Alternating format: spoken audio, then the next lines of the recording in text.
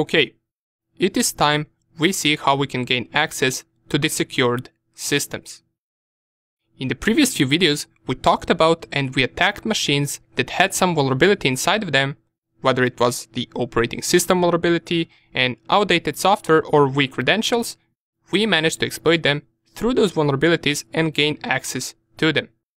But now let's see what happens if our target doesn't have any known vulnerability. What now? Well, remember I told you that the process of attacking is rather the same in this case. We want to deliver the payload to the target and execute it. Just while the target had a vulnerability, we did this through an exploit, and through that vulnerability we managed to execute the payload ourselves. Now it becomes harder. We must deliver the payload to the target using some other method, and the target has to execute the payload themselves. That is the hard part. The way you deliver the payload is completely up to you, whether it is over an email or over some HTTP page, over an USB drive, it doesn't matter. What matters is that the payload ends up on their machine and they double click and run it. For now, let us focus on just creating the payload and running it to see if it works. For this, I will use Kali Linux machine to create the payload and I will execute it on my main Windows 10 machine. You can run our payloads on the Windows 10 machine that we installed in the previous section, or you can use any other Windows machine whatsoever. It doesn't even have to be Windows 10. It is completely up to you. Just one thing that we must make sure is that Windows Defender and antivirus software are turned off. Why? Well, we're going to be creating a payload using Msfvenom tool from the Metasploit Framework, and since many people use the exact same tool to create the exact same payloads as we will right now, those payloads are well known to every antivirus software and they will get detected quickly. However, for now our goal is not to bypass antiviruses but to just create a payload and get it to work. So turn off your Windows Defender, and I will do it right here as well. You can go to this arrow, click on the Windows Defender, and the one thing that we want to turn off is under this virus and threat protection. We want to go to the manage settings and turn off the real-time protection. It will ask you for the administrator password, and once you type it in, it will turn off the real-time protection, as it says right here. So I will close this, and now let's create our very first Trojan. As I already said, for this we will be using a tool called Msfvenom. So I will open a terminal right here. Why we are using Msfvenom? Well, it is a known tool and it is used to generate payloads really fast. In just one command, we will be able to generate a program that will gain us an access to the target system. So let us see how we can create a simple one first. If I type the command Msfvenom-h, right here we're going to see our available options with the Msfvenom. And up here we also get examples of usage which tells us how we can generate a simple payload right here. Let's follow the example and try it out. Now it tells us right here that to run the Msfvenom we need to specify the entire path right here. But instead we can just specify Msfvenom. It will still recognize it as the tool that we need, and we can write our options right after it. So let me clear the screen so we can see the command better. And if I go and type Msfvenom, we want to use the -p option, and this -p option stands for payload. So here we specify which type of payload are we creating. In my case, since I'm going to be attacking this Windows 10 64-bit machine, I want to generate a Windows/x64/meterpreter/reverse TCP payload. I'm using a 64-bit because my machine is a 64-bit machine, and I'm using a reverse shell connection. Another option that we must specify is the lhost, and lhost is the IP address of your Kali Linux machine. So 192.168.1.12. In my case, I will just double check it, so sudo ifconfig test1234 is my password, and here it is, the IP address is correct. Great. Another option that we must specify is the local port. And by the way, this lhost stands for localhost, not sure if I mentioned it. And the local port is the port that the target will connect to. In our case, we can set that to be any port that we want. For example, let's use 5555. After that, we can use the -f option to specify the file type that we want to create.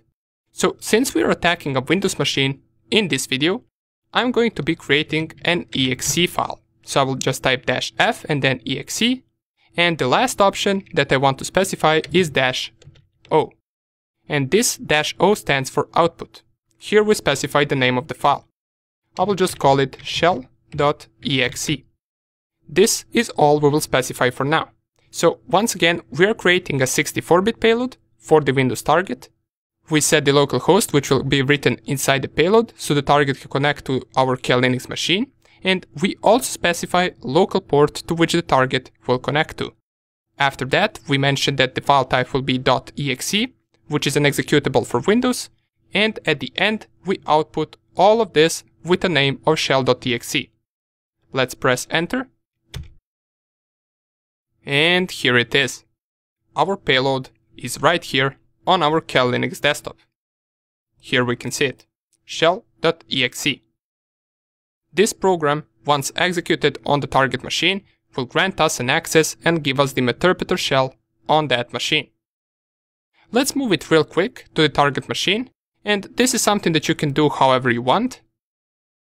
You can plug in the USB device by going in Kali Linux, then on the devices, then USB, and select the USB device right here.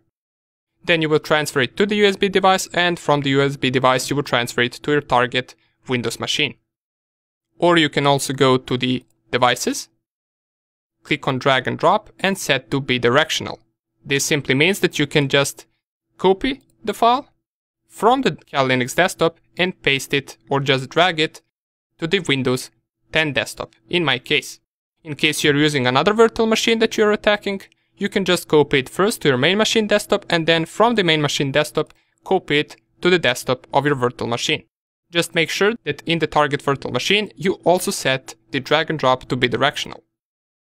Great, now we got our shell.exe or our payload on the target machine. Great, but we're not done yet.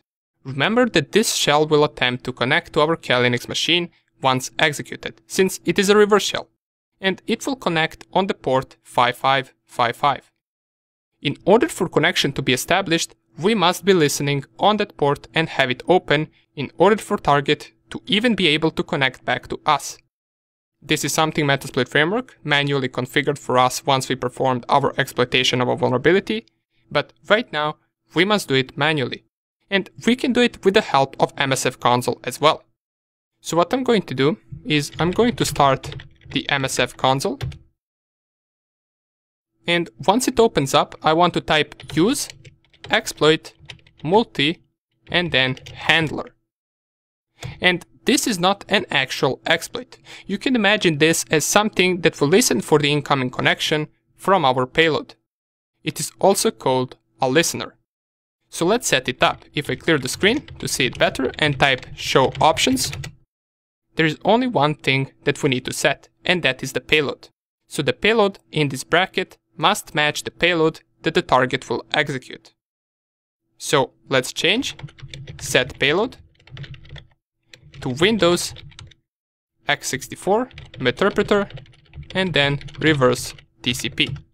Show options once again. And we must set the lhost and lport to match from the Msfvenom command. So set lhost to be the IP address of my Kali Linux machine, which is .1.12, and set the lport to be 5555. Once we set up all of these settings, we can run it. So I will just type run. We can see it is now listening for the connections and nothing else is really happening right here. Why? Well, because the shell on the target system hasn't been ran yet. So let's run it on Windows machine. Double click.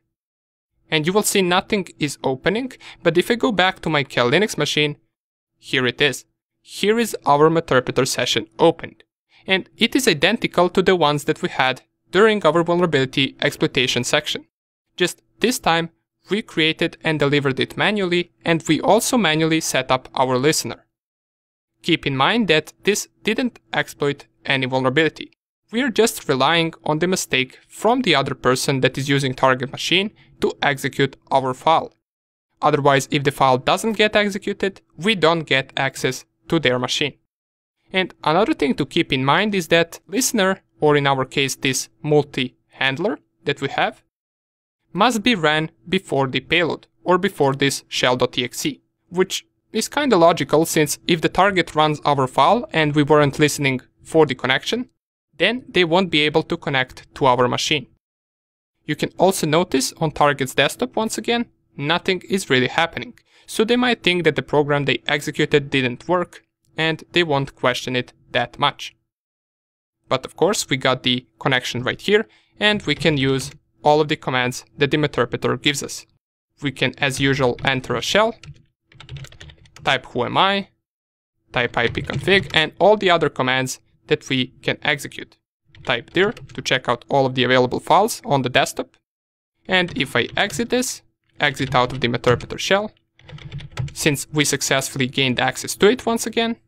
But keep in mind that, of course, this was just a basic example, and we will see in the next few videos how to create a little bit more complex payloads. See you in the next video.